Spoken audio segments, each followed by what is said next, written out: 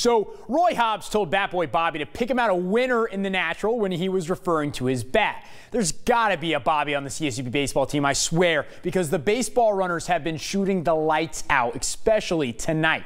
They were taking on the Dons from San Francisco. They dropped last night's contest, but got on the board right out of the gate in this one. Bottom one, 2 outs, freshman CJ Rivers. Yeah, kid, that's a good time to pick up your first career knock. That brings home Will Pickett, and it's 1-0 CSUB. Now, out on the mound for the runners was Ethan Scuhia, the Canadian senior, getting a K here. He pitched into the 7th. He was fantastic in his second start. Got all the help he needed from his batters. Goodbye right off the bat, over the wall. Yeah, it's typically how a home run's hit, Matt.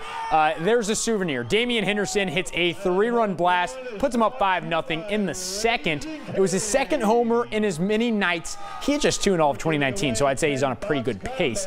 He and the runners would out-hit the Dons and win this one 8-4.